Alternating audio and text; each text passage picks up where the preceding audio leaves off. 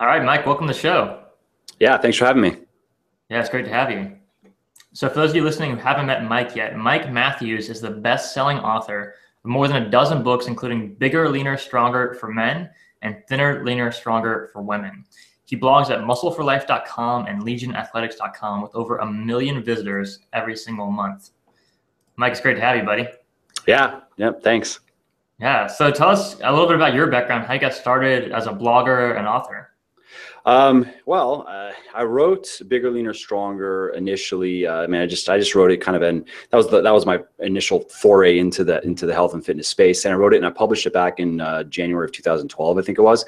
And at that time, I had a company, and what we did is we created employee training programs, randomly enough, mainly for healthcare professionals. We had done projects in a lot of different industries, but then kind of just, I don't know, found our way more and more into working with physical therapists and dentists and doctors and stuff. And so I had experience breaking down. I mean, in this case, it was jobs. So like, okay, so they need training materials to teach people to do this job. They have these people that do the job well, that have years of knowledge up in their heads, and they've figured out a lot of things that just haven't been codified. I need to extract that information and then lay it out in a way that anybody could, or just about anybody could go through and understand and get up to speed and, be a valuable employee. So I had quite a bit of experience doing that, and which really was just kind of boils down to doing good research and, sorting out information intelligently and deciding what are the things you really need to know, and what are the things that maybe aren't so important, and and then communicating them in a way that people can understand, and blah, blah, blah. So, that company actually still exists. I don't really have anything to do with it now. My brother just kind of takes care of it. And, so now I do this, but at the time I was, interested in writing. And my initial interest actually was fiction writing, like writing novels, and which is something that I'm still interested in. I'm working on. It's just I only have maybe 5 or 6 hours a week, amongst everything else, to work on this fiction project. So at this point, it's almost just like a hobby. But it's something I want to get the first project done this year, and in the future I'll be doing a lot more of that. But I'm doing what I'm doing right now.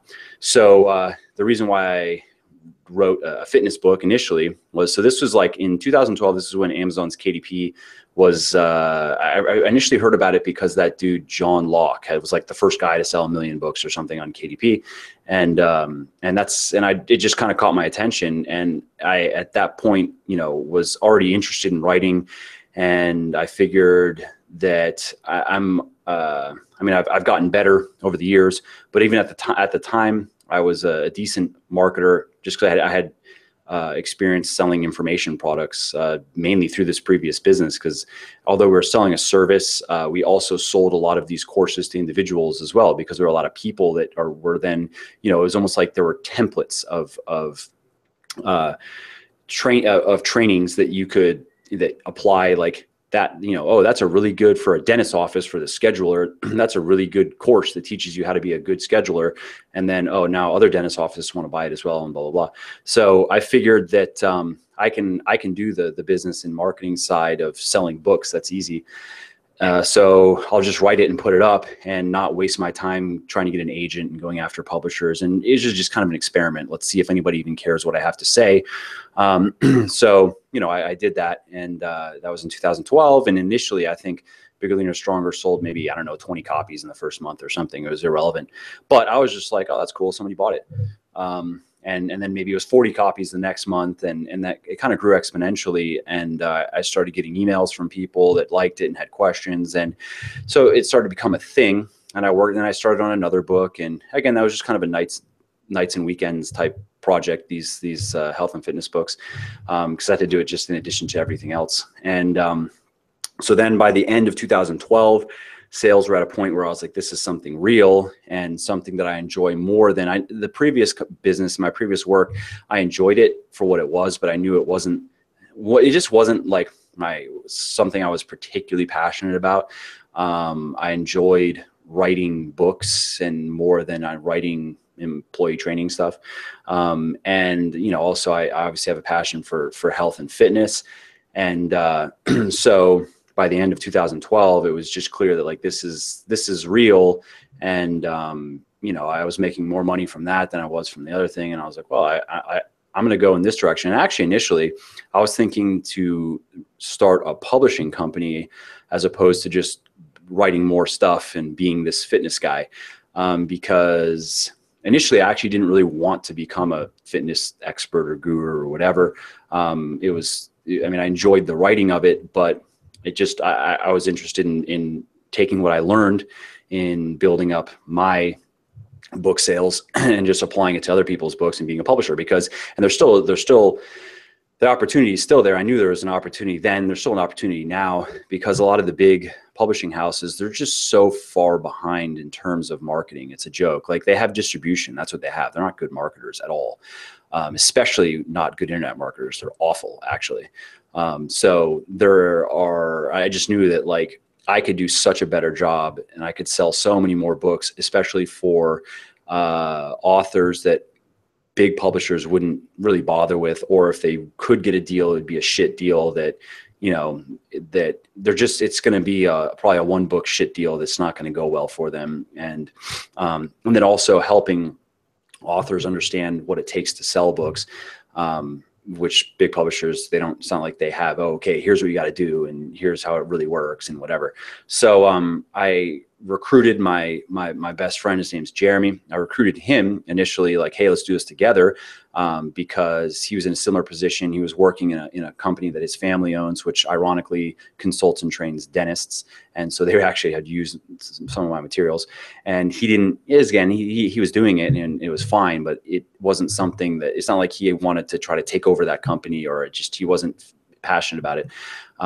And so we then initially started going down that road of starting this publishing company, got a website put up, name, blah, blah, blah, started putting together our plan. But then in that time, the fitness stuff just kept on growing so quickly, where then we just kind of looked at it and said, well, this is a much, like, in terms of opportunity, the fitness stuff is way better. And we'll probably have more fun because it's gonna be way easier because we have so much momentum. And there's a lot more money in it. So let's just do that. And so that was 2013. We started working on the website Muscle for Life, which launched in March of 2013. And since then, you know, I've launched more books. I've launched revised second editions of books. We've launched a supplement company called Legion, which is also growing absurdly quickly. And I'm doing an app and more books and blah, blah, blah. So that's kind of the long story short. Yeah, that's awesome, man. I mean, you've got like so much stuff going on, and so in just you know, only been like 3 years since you published that first book. You know, what do you think has led to so much success that you've had so far? Well, I mean, there's just the standard of like, we work a lot. I mean, that's been, because I ask sometimes like, so like, what were your biggest challenges? We started out, obviously, like I said, there was a lot of momentum with Bigger, Leaner, Stronger. That book, it was unique when I published it. And now there have been quite a few knockoffs and quite a few people that have just tried to write like, oh, I can do that, as if it's that easy. It's just, oh, I can do a Me Too. I can write a book like that. But you know, when I first published it, that's why I wrote it. Cause I saw that I was like, why is there no book in this space that actually just isn't just marketing bullshit and teaches you the real science-based fundamentals of dieting and energy balance and macronutrient balance, and how does it really work? And then in terms of training, the importance of heavy weightlifting, and, you know, you don't have to sit in the gym for 2 hours a day, and what exercises are going to give you the most bang for your buck, so to speak, and so forth. So at the time, there was no book like that. So I saw that and I wrote that book, and now it's sold, I don't know, close to 500,000 copies in the last few years. And so subsequently, a lot of people have tried to also publish kind of just very similar books that haven't really gone anywhere for them, because my book is there, and it has 2,100 reviews, and Amazon, it's so entrenched in Amazon's algorithms, and everyone talks about it. And so, you know, people coming into the space now, if I were, you know, working on, if I were to write another book, which right now I'm working on some cookbooks. So it's almost like line extension. It's not a whole brand new thing, but I do have some ideas on what the next like actual standalone books are going to be. And again, the idea is that is not just like, oh, well, that one book is selling well and I can just kind of spin my own version of that. No, what's a real need? What's something missing in the marketplace that people want to know about and, would talk about if it were there? So there's that. And that's just like, again, smart marketing really is doing something that is unique and that has a USP that isn't just, well, hey, I'm here too, as opposed to I have something unique to offer. And then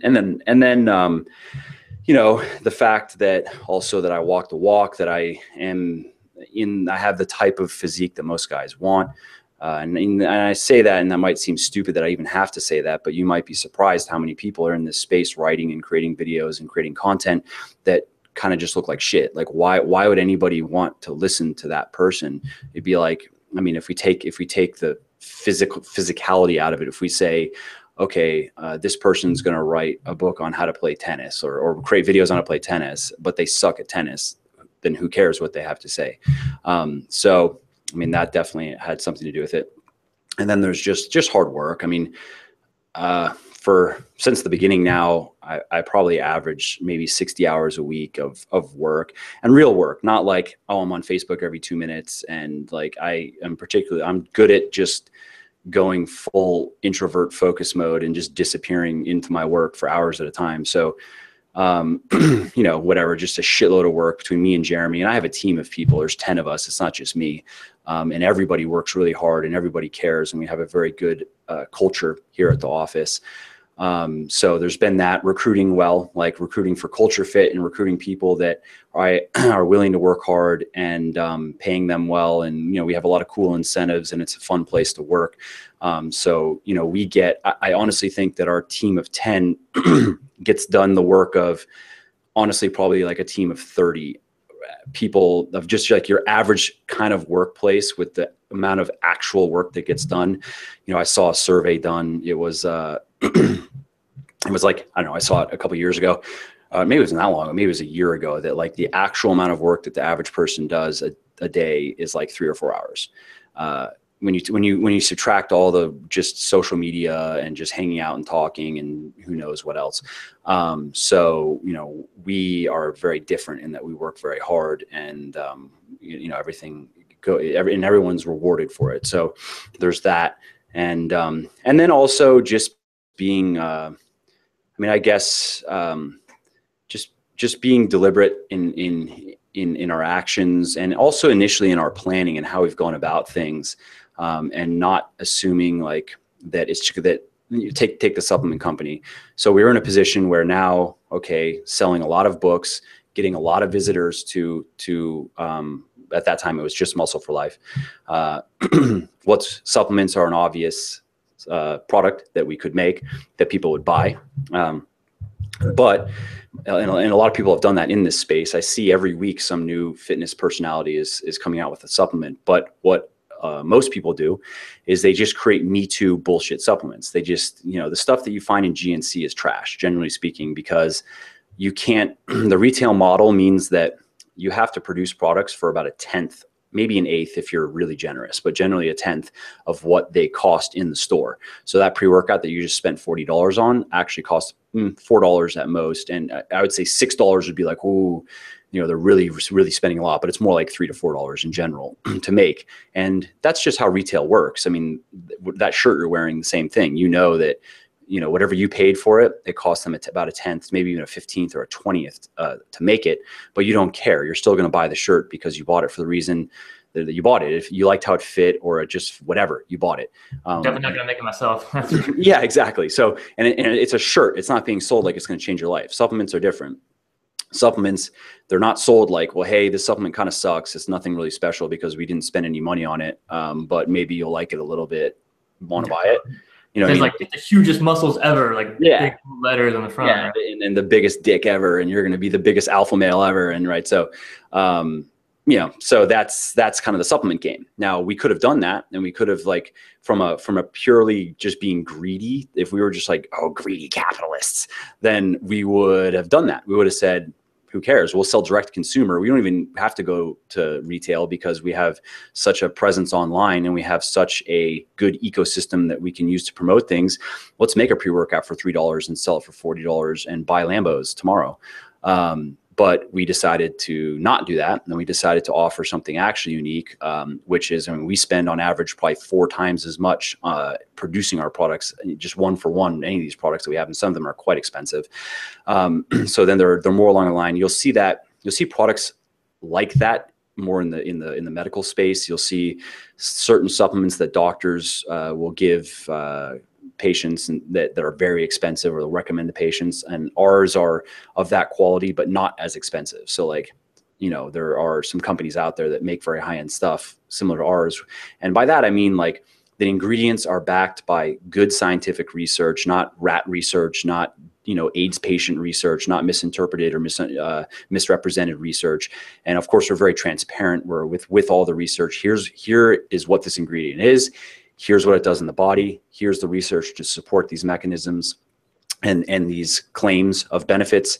And here are the actual papers. You can look at them for yourself. And you know, it's more a process of education than it is, you know, just being a carnival barker, getting up there saying, hey, buy my shit, buy my shit.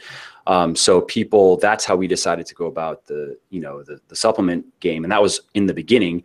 And, you know, big surprise, it worked really well. So there's also that, I guess there's something to be said for that. And like, before we've really committed to anything, we make sure that there's a real need that we can fill in the marketplace and that we do it in a way that's in keeping with our integrity, I guess you could say. And it was just like in the beginning, this is a good example where like, we don't have to just rip people off. We can actually do this ethically and sell them honestly and still make good money. Yeah, why don't we just do that? As opposed to, well, we could make more money if we were just scum.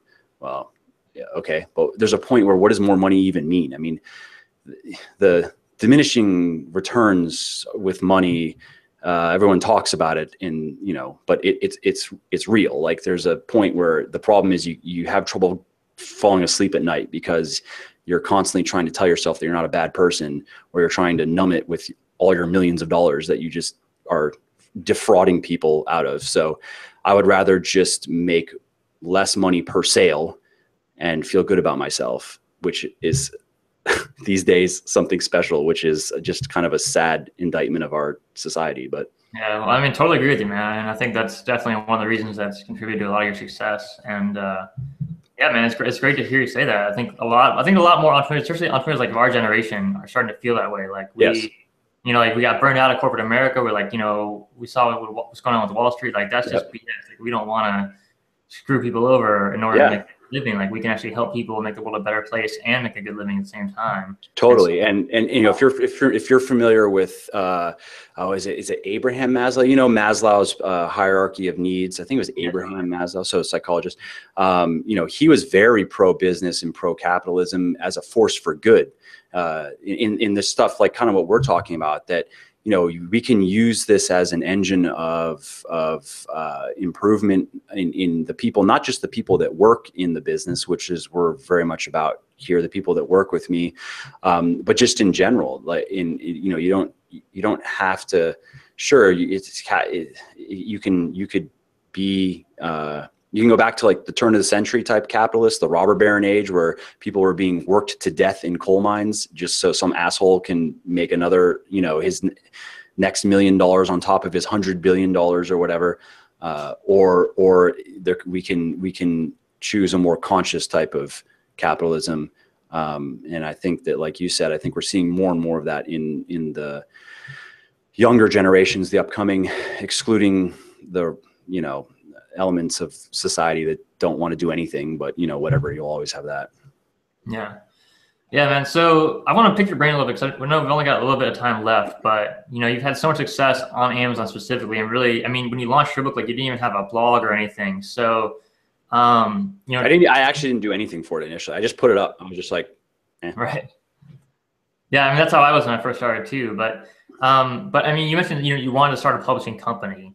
And so I really want to get your insights into publishing and marketing. You talk about, the big publishers, they don't do marketing. They don't understand online marketing, especially. So, if let's say you're going to launch a new book next week, what is the process that you go through, to do your market research and then positioning and your marketing and promotion of that book?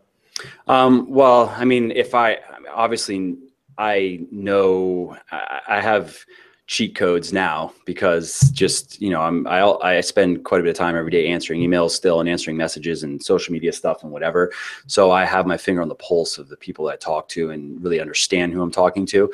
But again, there's that point of, and I have a couple ideas. I know, like, I have books that if someone beats me to them, they're going to do well, basically. But there's the point of offering something unique. And this is especially important in the how-to, if you're going to try to write a how-to book, and if it's a competitive field like fitness, which if you're trying to write in a field that's not competitive, why are you even bothering? Because no competition means no money generally. You need to make sure that you have something truly unique to offer, that you're not just aping somebody else's work, because it just doesn't do well. It might work if you're writing, like, romance novels or something, where it's just, again, obviously there's a bit of a formulaic approach to writing anything, but I can say, just because I've seen it in the fitness space, where just Me Too fitness books do not do well.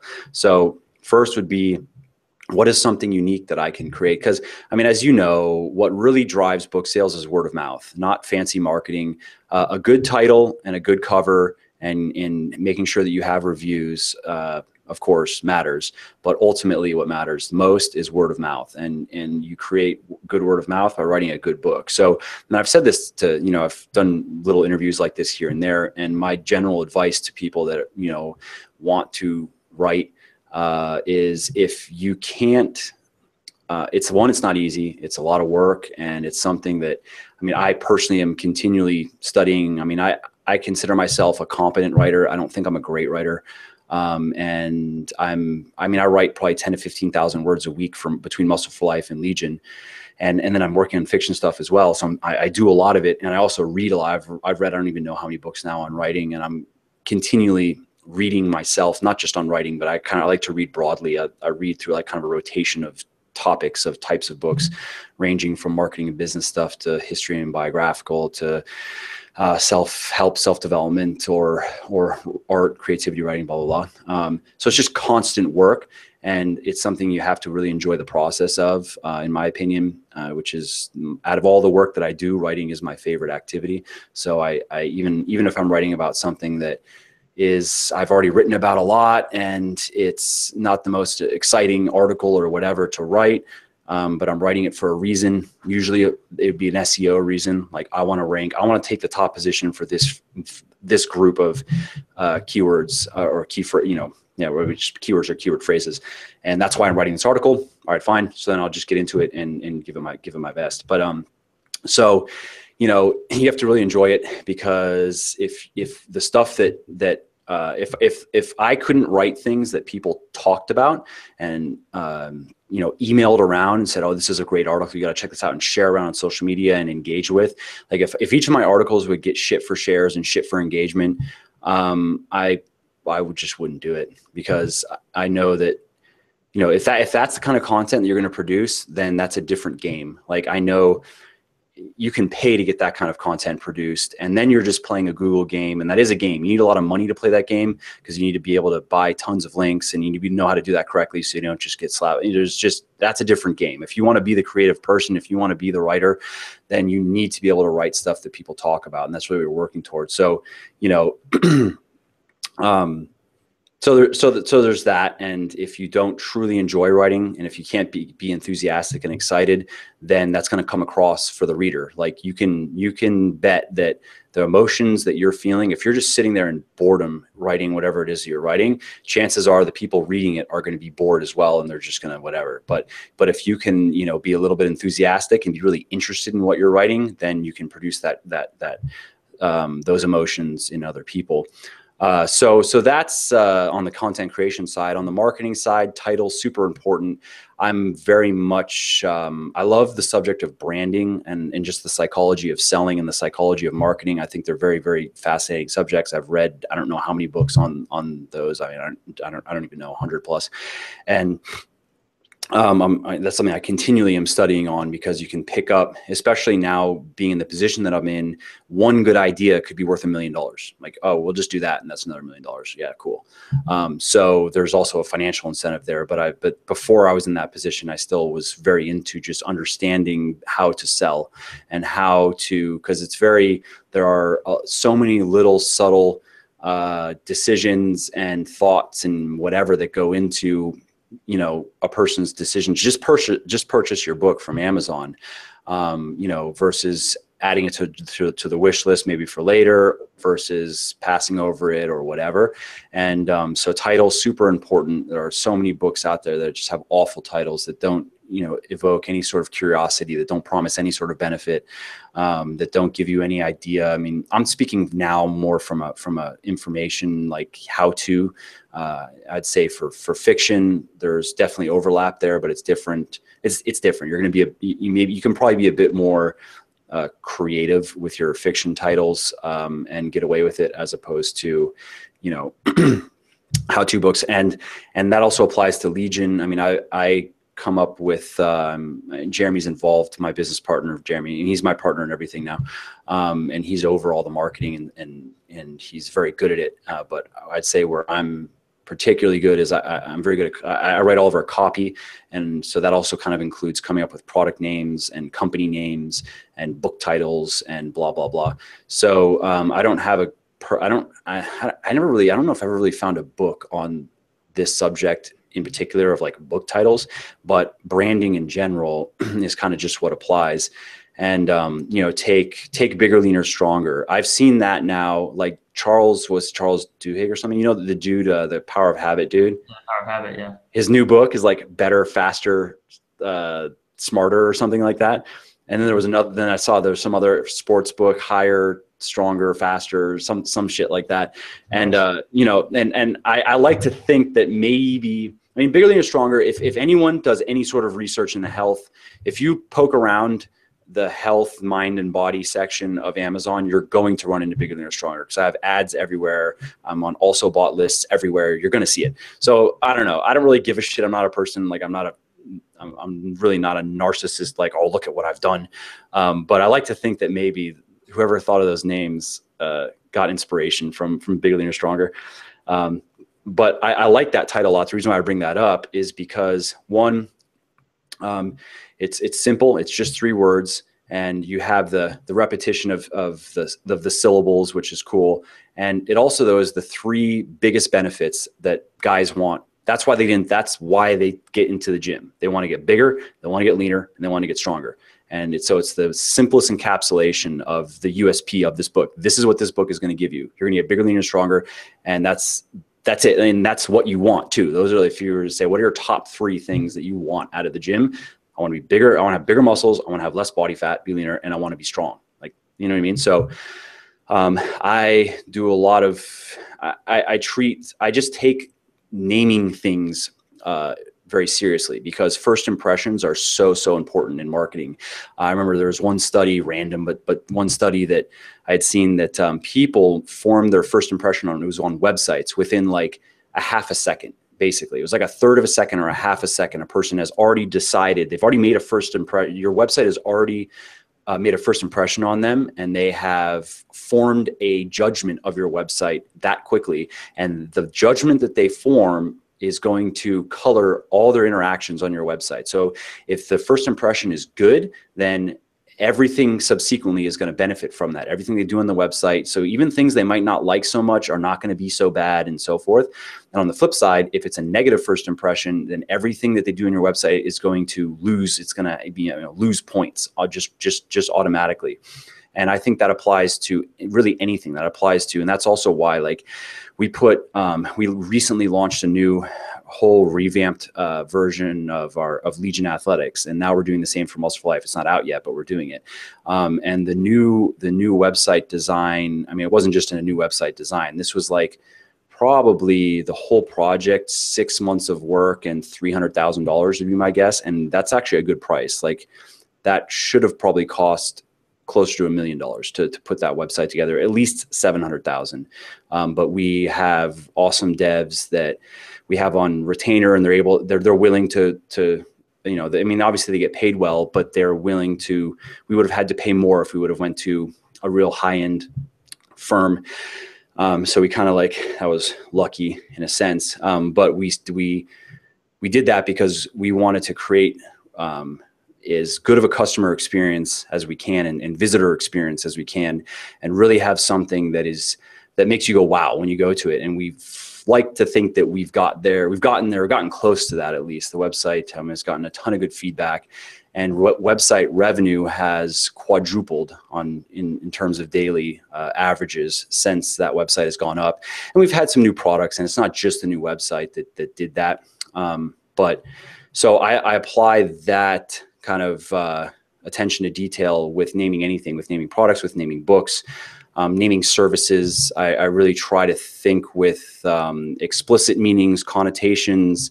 You know, an interesting example of this. So we also survey a lot, which is very important. Do not just pick things that you think are great, because what you think is great doesn't matter. It's what everybody else thinks is great. So if you love a book title, or you love a certain look of a product or whatever, that's good for you, but all your customers might hate it, or let's say 80% of your potential customers might hate it. And we've run into that multiple times. A good example is there's a product, trying to remember, I think it's a joint product actually, and we were surveying the name. I personally really liked Halo. I like words that are evocative. I like words that have good explicit meanings, and then have you know, good connotations and have good emotions connected to them. So Halo, I like the word. It sounds cool. It's 2 syllables. It's short. To me, it connotates protection. It connotates maybe even a heavenly or a godliness or something like that. And so I thought it was cool. And I don't associate it negatively in terms of religion or anything. I'm not like some raging atheist or something who goes, oh, fucking halos. But I surveyed, you know, that plus a bunch of other names, and Halo surveyed out of we for names. What we do is we ask people to rate them on a scale of 1 to 5, 1 being I hate it, 5 being I love it, and then we just take averages. And we generally like to see. We never will go with something that averages lower than a 3. We like, if something is a 4+, that's pretty much a winner. Like that's, you know, that means that a lot of people really like it. So Halo averaged out at like 2. And we were like, what? Really? Even Jeremy thought, like, we thought Halo was going to win for sure. Like but we looked at and then we also asked, hey, you know, do you have any comments and suggestions? And so we started looking in those for each title or each name that we survey. And they didn't like that it had the most common thing. The reason why they didn't like it was religious. It reminded them of religion. I was like, shit, I wouldn't have thought of that. I thought it's great. I personally didn't even, my initial, my connection is just protection, like a halo. It's something that protects you, or the halo effect, you know, in marketing or whatever. I didn't even think necessarily religion right off the bat. But so there's an example though. If I would have just went with what I thought was great, I would have picked a name that a lot of my customers immediately turns them off. And that is those effects can be more profound than people realize. That the difference between having a title, like for instance, my pre-workout is called Pulse, and I came up with that, and people love that name. I think that's like our highest surveying name ever, or title, or whatever product name. It was like, I think it averaged like 4 or 5. So like just basically everyone loved it. Yeah, it's a great name. It's a great name. And so the fact that, you know, when somebody first sees this product, Pulse, or even they hear about it, Pulse, and the fact that if it just gets them a little, even if it's just a little squirt of dopamine or whatever, they're like, ooh, I like that, like Pulse, that sounds good. That matters. And then again, because that colors every further interaction now. Like they hit the page, they pulse. It looks really nice. The page looks nice. It's super professional. The bottle looks great, and it makes them much more likely to purchase that product than if it was called Halo, and if it was an ugly package, an ugly website. I mean, it's just again, these things seem obvious, but they get violated. These principles get violated so much in the supplement space and in every industry, really. So, you know, and then ironically, so now talking about Halo, so our greens product is called Genesis. And I thought Genesis, there's no way. I wanted to call it Evergreen, because what a great word. I mean, it's 2 syllable, or not 2 syllables, multiple syllables, but you know, 3 syllables. But I don't like long multi-syllabic words, because they just it gets caught in your tongue, and I like simple, like 1 to 2 syllable words. But I'm fine with a 3. And I thought the meaning is perfect. Like, it has green in it. It's a green supplement. You know, it helps you improve your longevity. Evergreen has got to be the winner, right? And Genesis, Evergreen it didn't do very well, and Genesis averaged out at like 4.2. And I was like, Genesis, you don't like Halo and because of religious connotations, but Genesis you like? I was like, what does that mean? But people love it. And, you know, that was one of our best surveying names. And so, you know, with the joint product, the name that surveyed best that we went with is Fortify. And to me, Fortify is so whatever. I mean, yeah, okay, it's 3 syllables, but it's a simple word, and the explicit and connotative meanings are fitting. But for me, Fortify is blah. Like, I don't get an emotional reaction from Fortify. I just like, yeah, sure, whatever, that's cool. But people like it, and, you know, it sells like crazy. So that's just, so I would survey everything. I'd survey book titles. I'd survey anything that you can survey where you're like, especially marketing related, survey covers, you know, get multiple, use 99 Designs or something like that to, I mean, I personally, I used to use 99 Designs back in the day for certain things, but I found that the quality of the work just got worse and worse. We used to use it actually for Legion when we were trying to come up with some different ideas for supplement package design. So I would say, I mean, it's possible that you can get something good on 99 Designs. You just have to be willing to pay enough money for it. If you put up some shitty contest that's going to pay nothing, you're not going to get good work. You have to be willing to pay a premium, in my opinion, to attract good designers. But, you know, survey everything you can, because first impression is so important. And especially with book covers, you have to remember on Amazon, people don't see a big book cover. They see a little thumbnail. So, you know, so many book covers just look like shit in thumbnail. Like, you don't even know what's going on. And, you know, you want, marketing's all about swipe, of course. It's about, you know, good marketers, what is it? Good marketers copy, great marketers steal, or whatever. And that's very true. So you know, for Bigger, Leaner, Stronger, my swipe for that was Brad Thor. Like, how his books, how his covers look, I like that bold. It's a bold color. It's a bold, the way that his name is, you know, you have this cutout kind of text. It catches your eye. It's bold, and especially as a thumbnail, it looks good. So I had a few swipes that I liked, but that was the swipe that I liked the most. And so if you go look at Bigger, Leaner, Stronger, and then go look at a Brad Thor book, and you're like, oh yeah, look, it's the Brad Thor cover in the fitness space. Yeah, I'm looking at it right now on Amazon, and it's very similar. Yeah, your own unique spin on it. But yeah, that's awesome, man. That you know, I can tell you put like so much attention to detail in this stuff, like the titles, the names, the branding, the images, the designs. And I think that is so important. I think, you know, a lot of people, you know, they think marketing is all about, you know, the newest strategy for SEO or the best and ad. let me say, there is no SEO strategy. Let me just say quickly, because people are listening, if like talk about blogging, here's SEO strategy. Here's what Google wants. They want long form, 2,000+ word, well-written content. Their spiders can analyze the quality of writing. So if you're a bad writer, there's a good chance that their spider is going to know that and going to penalize you for it. So they want long form, well-written content that gets shared around. They've said that that they don't consider social shares as backlinks, but they do consider them as votes, was the word. So they do pay attention to that. That does get shared around and linked to around the internet. Obviously, that still matters. But in terms of link building and all that bullshit, it doesn't work unless you, again, know the right people and are willing to spend a lot of money. Like, forget about Fiverr, link wheels, and all that shit. It doesn't work. None of that stuff works, and all it's going to really do is get you penalized. So if you don't have tens of thousands of dollars a month, I'd say minimum is $10,000 a month. You have to be able to spend $10,000 a month on links, and you have to know where to get them and how to do it, or don't even bother. So don't even waste your time with that. Instead, just produce really good content. Spend that time and spend that money on just becoming a better writer and just writing a lot of good stuff. But that's SEO. Is you need to know how to do basic keyword research, which if you need help on that, check out quicksprout.com. or neilpatel.com. QuickSprout is Neil's website, and Neil is a friend of mine and a very, very savvy marketer and great, smart business person, and just a good guy. He's just a good guy.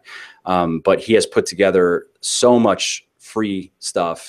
He goes insane with content creation. And in SEO is one of his specialties, and really conversion is really his thing. But he's also very, very good and very knowledgeable with SEO. And he talks about all different ways, also going back to link building, that you could do it if you're willing to do the legwork. If you don't have the money, see, the thing is, like, the money pays for the legwork, but you can do the legwork, but you have to understand how to do it right, and that it is very time intensive. So, I would recommend that dive into Neil's stuff. So if you are going to spend your time writing and blogging, in my opinion, really know what you're doing and know why are you writing every article, like, and how exactly do you need to, what topics do you need to cover? And, you know, titles, talk about titles like headlines, blog headlines, super important. You want to get very good at writing headlines. So anyways, sorry to interrupt you, but I just want to say that on SEO is there are no gimmicks, there are no tricks that work. There just aren't. You have to be able to produce long form, well-written content that people share around.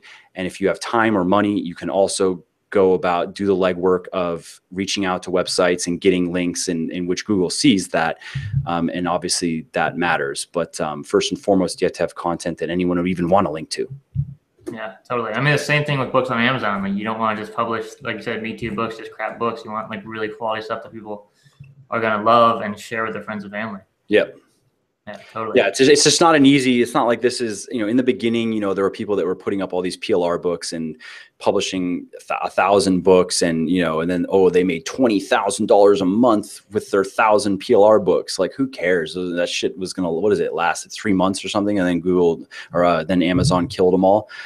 So no, if you want to build a real sustainable business and a career and something that you can be doing 10 years from now, it's a lot. There are no shortcuts. It's kind of like it reminds me of the Stockdale paradox. Have you ever heard about that? His name is James Stockdale. He was in Vietnam. He was a prisoner of war, and he found that the people and he did a lot to help the prisoners and keep their morale up and keep their spirits up. But he found that the people that didn't make it were the people that kept on telling themselves that they were going to be out by Christmas, and then Christmas would come and they were, well, they're going to be out by, whatever, this day, that day, or whatever. And they couldn't face the facts of reality that they probably weren't going to get out anytime soon.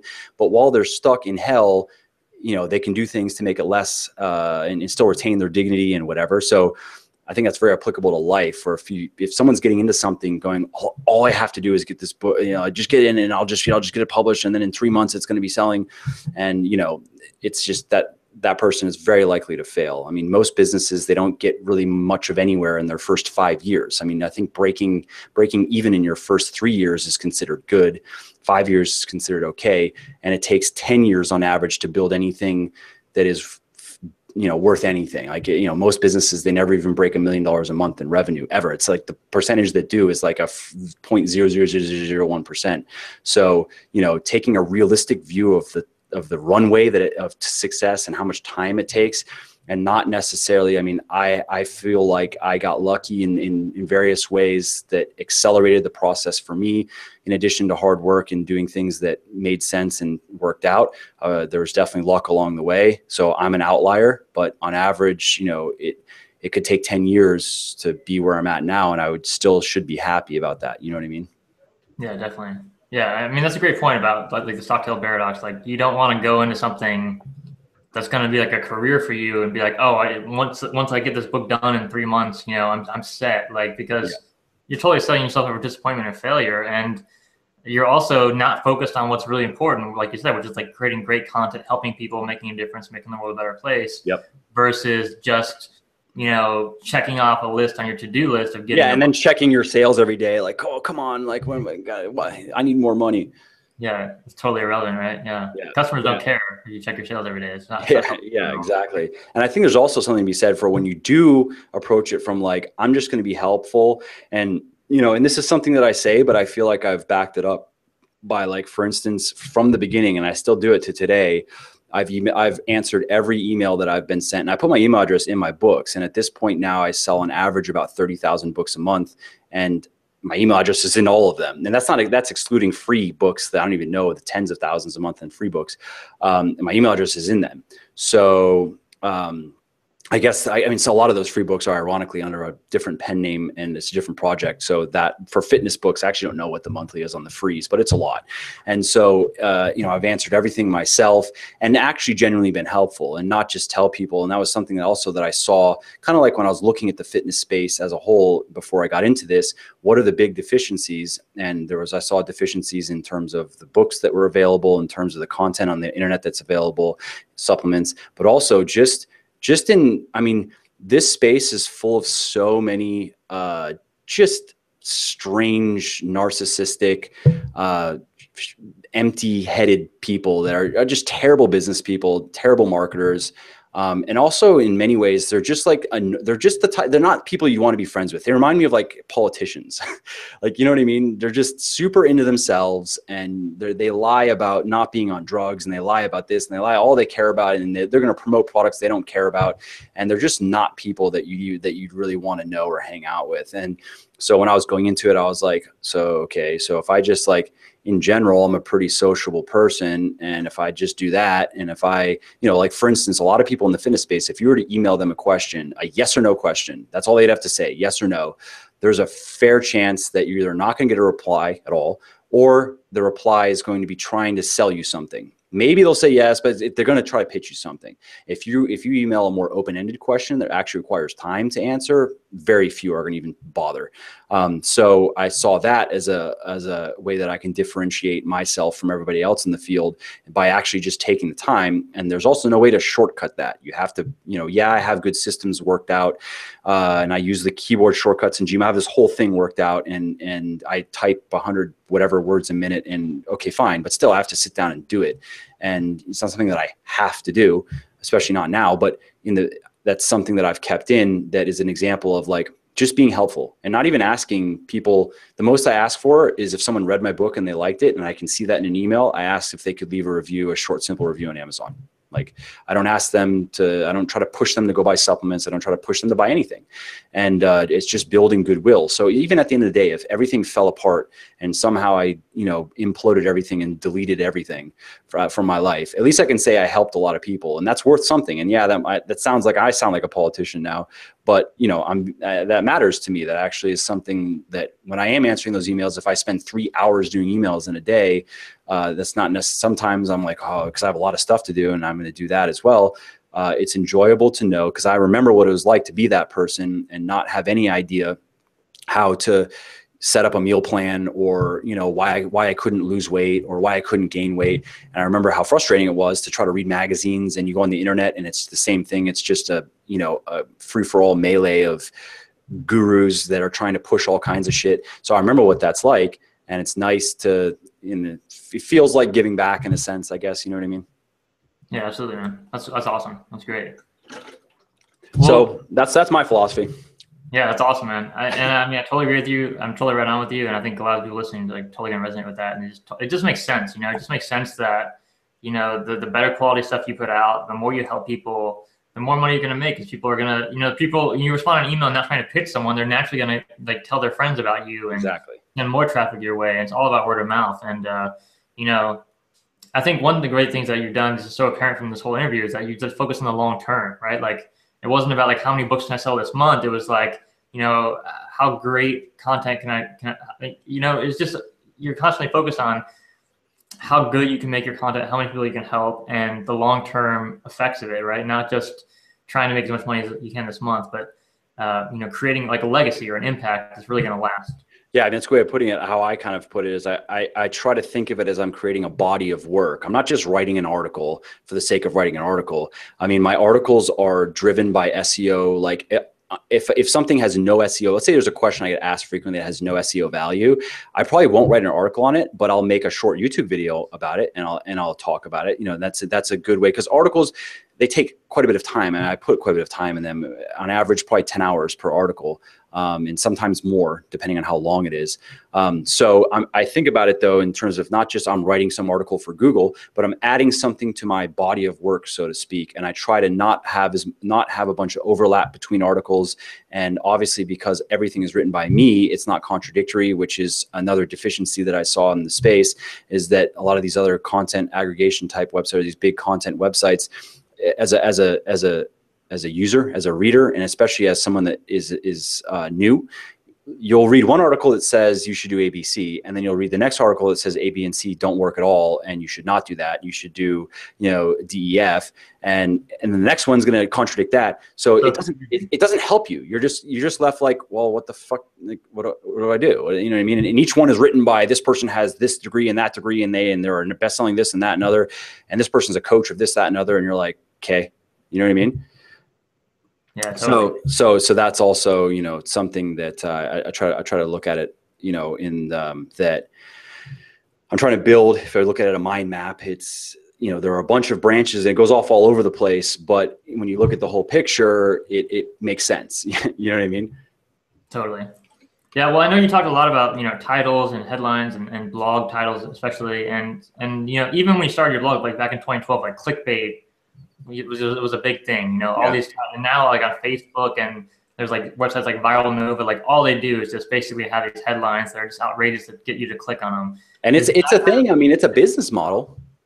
Is that like the model that you follow though? I mean, is that how you look at titles, or how do you look at getting like a great blog title that's going to get traffic and clicks? No, I don't like the clickbait. Like, I want titles that look good for Google, and Google does not like those titles. What they're going for, those are for social. That's for social sharing.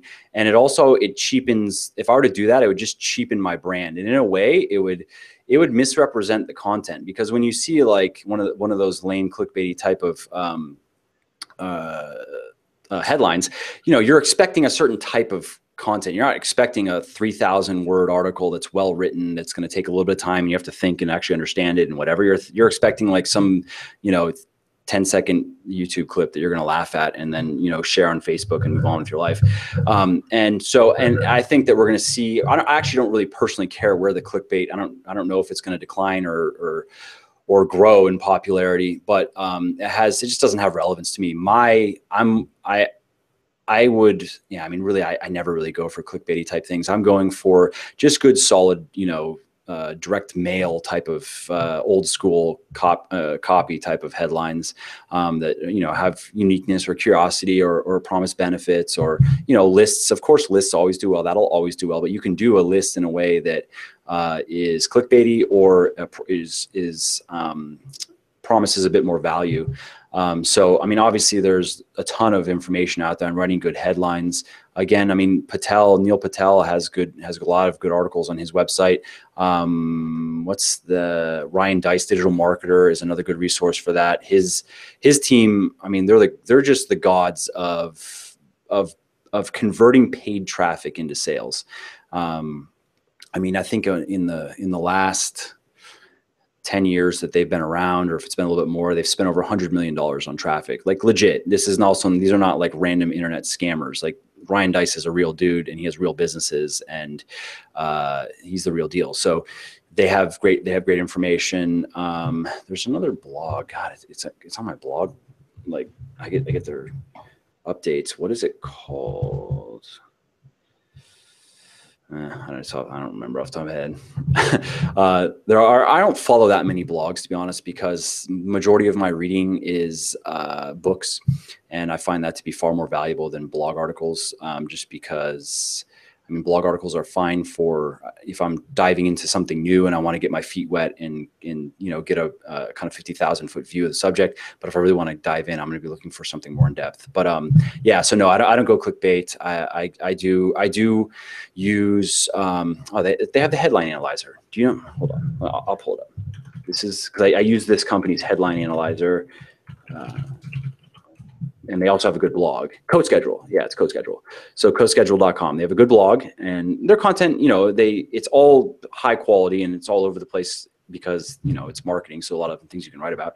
But they have a headline analyzer that is good. And let me pull up another one. Like I want my headlines to be 70 plus on that.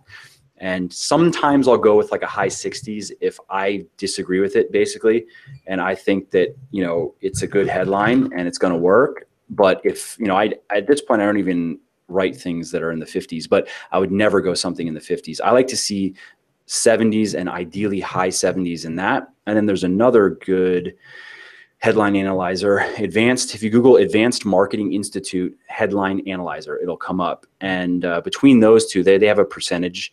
I like to see 40% plus in the in the AMI analyzer and 70 points or whatever plus in the co-schedule. And, you know, I really like to see 50 plus in AMI and like high 70s or even 80s. It's hard to score 80s on the co-schedule one, but I've done it. It's just, you know, I don't know, it seems almost kind of fluky, but anyways, so I put a fair amount of time and thought into headlines and run a lot through those until I get something that resonates with me, and I know the crowd, I know the people that I'm writing to, and scores well in those tools.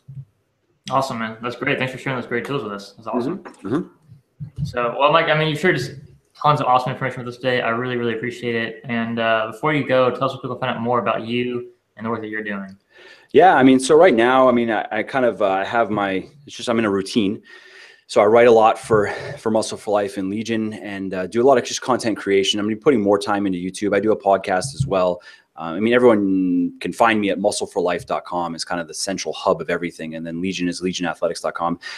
But I'm working on I'm doing a second edition of one of my cookbooks, which is, I mean, as a quick little aside, this is an example of, I feel, something that is worth doing because it improves customer experience and improves the first impression that I can make with people. And that is, I could have just made a new cookbook and just made more money. Like, that's easy. I can make 2 cookbooks a year and just pump them out, which actually I want to do. But before I do that, I'm updating one of my cookbooks that sells very well already. So I could just say, hey, you know, it sells a ton of books. It makes a lot of money. I don't have to do anything with it. But it's not up to the standard now that I have set kind of for myself, for my work, and I want to improve it. So I've, you know, spent a lot of time producing a lot of new content for it.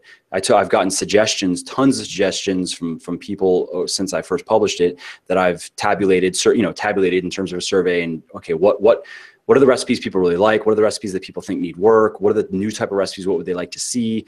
And and let the people's actual suggestions guide all of my updates that I've done to this book, really. And spent, I don't know, tens of thousands of dollars already I mean, by the time it's done, I don't know how much it's going to be. Maybe $50,000 or more, just doing this update to produce this second edition of the book. And I've done the same thing with Bigger, Leaner, Stronger and Thinner, Leaner, Stronger, and a book that I have called Cardio Sucks. And, you know, again, it's hundreds of hours of work. I could have written a new book, like these other books I have in the back of my head that I could have just done one of those. But I want people to be wowed by my work as much as possible. So I've put a lot of time into, instead of writing new books, spending a lot of time, and in those cases, a lot of money, upgrading the quality of work that I have to just further, you know, I look at it in terms of like, you know, chess, where if you take a position in chess, you have to consolidate your position before you go on an offensive again. So same kind of concept, where now I feel like I've taken a position, I have a beachhead here, and we've kind of moved out, and I want to make sure that I want to strengthen that even more. So like when people read Bigger, Leaner, Stronger, they pay $9 or $10 for it on Kindle, where they're just blown away, where they're like, I can't believe that this is a $10 book. And then they send me an email with some questions and get a response, and they're like, and I'm not pushing them to buy anything. And you know what I mean? It just that creates a wow effect. So that's what I'm working on, is working on launching this new cookbook, or second edition of my cookbook.